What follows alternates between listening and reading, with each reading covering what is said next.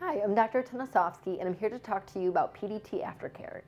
PDT stands for photodynamic therapy, and it may have been recommended to you for various purposes, such as redness of the skin, large pore size, acne, and pre-skin cancerous lesions.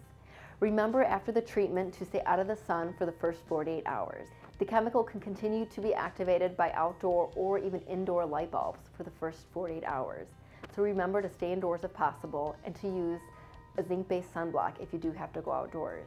The procedure entails application of a photosensitizing medication onto your skin. It stays on your skin for a little while and then gets activated by an intense pulse light. Afterwards, you may expect redness of your skin, swelling, roughness, and then also peeling. Remember not to peel the skin or pick at your skin. If you do have itching of your skin, you can use cool compresses.